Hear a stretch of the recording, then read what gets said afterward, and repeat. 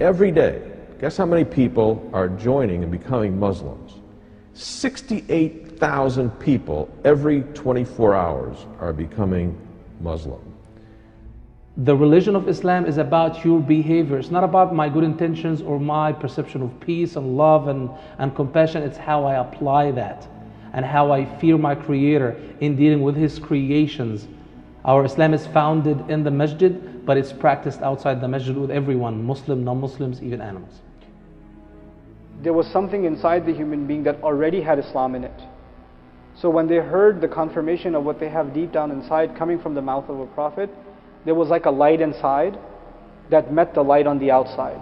The revelation on the outside that they hear from a prophet is light. The conscience inside of them that knows God already is another light. These two lights come into contact and Islam happens. This concept in the Quran is called light upon light. Nurun ala nur. Two lights. One inside of you, one outside of you. They come into contact with each other. And it is not religion as you may think of it. It is really a way of living. It's really what our life is about. And we're living in a time where many of us are feeling that our deen is open for interpretation. Whereas really, my brothers, the truth is that the deen of Allah subhanahu wa ta'ala has been made complete, and the deen of Allah subhanahu wa ta'ala has been perfected. The way that Allah subhanahu wa ta'ala revealed the deen to Muhammad sallallahu alayhi wasallam is complete perfection. This is how Allah subhanahu wa ta'ala wants it, and this is how it will remain. And those that try to change it in any way, shape or form, they will fail. Religion, unfortunately, these days is used by Muslims, by Hindus, by Christians. It is used as a type of manipulation, a political manipulation, a type of nationalism. Where is the teachings of Muhammad sallallahu alayhi wasallam? Where in Islam did Muhammad sallallahu alayhi wasallam tell us to blow up women and children? That this was Islam? Where in the Quran, where in the Sunnah, where in this beautiful religion ever have we been given any inclination that we should kill women and children and people who are working and going about their daily lives? Where? And we have not sent you, O Messenger of Allah, for any other reason except to be a mercy to the whole world. Except to be a mercy to the whole world. And we believe in something that is far, far, far greater than anything you've ever seen on TV, anything you've ever read about in any book about Islam. It's far greater than that. It's far more beautiful than that. God is far greater than anything you've ever tried to imagine in your mind. The mind cannot comprehend it. Muhammad, peace be upon him, is a man like you've never read about. We love him so much because he gave us this pure religion, this great way of life. What does Islam mean? Islam means submission to Allah, obedience to God's commands. And this, we believe, is the way of life. It is the religion that God has and always had ordained and decreed for human beings to follow. That Moses, Abraham, Noah, Jacob, the prophets sent to the children of Israel, including John the Baptist and Jesus, and of course God's last and final messenger, Muhammad. May Allah's peace and blessings be upon all of his messengers. We believe all of these messengers were Muslim, people who submitted to God. The way of living that they followed was a way of submission and surrender to the Creator. About 1,400 years ago, when the Prophet Muhammad was born, the world had reached its final stage. Humanity had entered into a final era, and that it was time for a final message, a message that was not only for a particular place and for a particular time, but a message that was suitable and a detailed guidance that was suitable and is suitable for humanity all the way up until the Day of Judgment. Our belief are, number one, the Shahada, or the testimony of faith. That is to testify and bear witness that Allah alone is worthy of worship and that Muhammad is the servant and the messenger of Allah. The second is the 5 obligatory ritual prayers that every Muslim has to pray 5 times every day within certain time frames, within a certain time period. So these are the 5 daily prayers. And so with the zakat, that is the obligatory amount of money that every Muslim has to give from their excess wealth annually to certain categories of people. Also the fasting month of Ramadan, where Muslims abstain from eating and drinking and from intimate relations between the husband and the wife from dawn until sunset. And then of course the Hajj, or the pilgrimage to Mecca. So these are the famous 5 pillars of Islam. Our belief in Allah, our belief in the angels, in the books that God has revealed throughout the ages, and the messengers and the prophets whom Allah has sent. The events that are going to happen before the Day of Judgment, the life in the grave, the Day of Judgment itself, and the paradise and the hellfire. Our belief in decree of God. But there are also many other acts of worship that a Muslim performs. For example, supplication or dua or asking God for things. The issue of the animals that we are permitted to eat and the animals that we are prohibited to eat, and the same with drinks. And also the whole issue of financial transactions. What sort of transactions are allowed and what sort of transactions are prohibited? For example, one of the things that is strongly condemned is something called riba, which is often translated as interest. So we find that the Sharia is a comprehensive and complete way of life that has guidance for all aspects of the human being. It not only teaches us how we live our life, but also matters of interaction between the human being, between the husband and the wife, between the ruler and the ruled, between the teacher and the taught.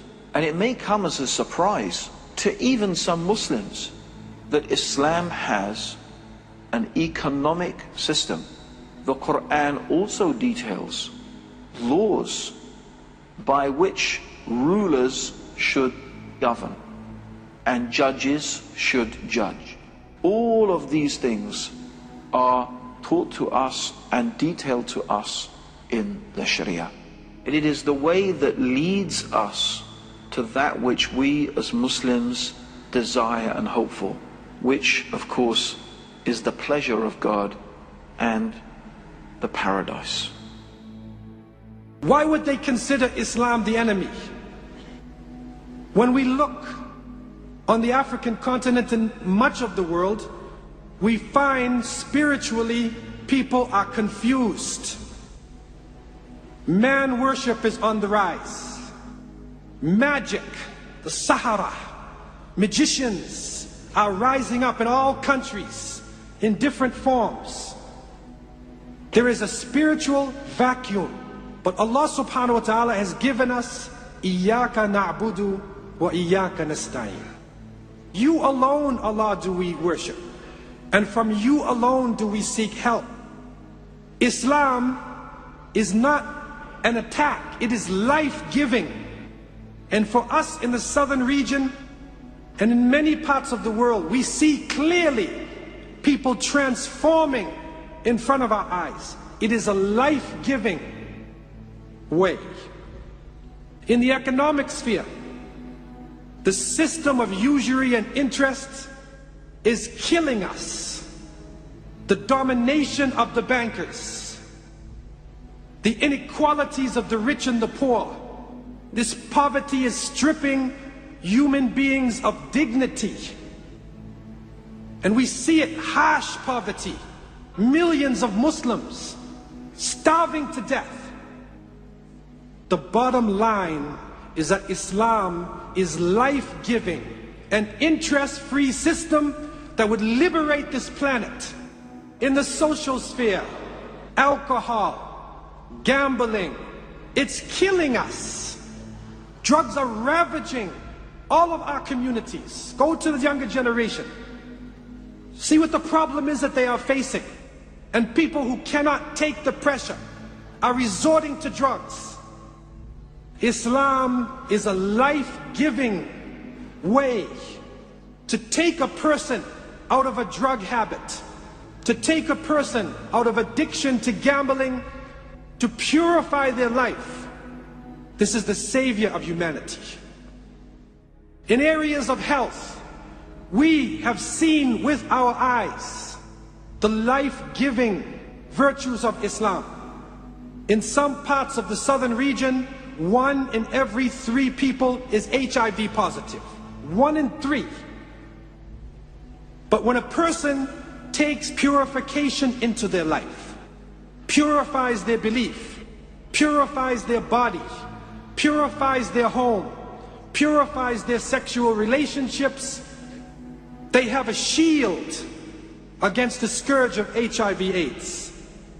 Islam is life-giving, and we have seen in Uganda that at one point had the highest percentage of people who were HIV positive. The Muslims took the lead, implemented Islam, and they were able to lower the percentage of HIV faster than anybody else on the face of the planet Earth.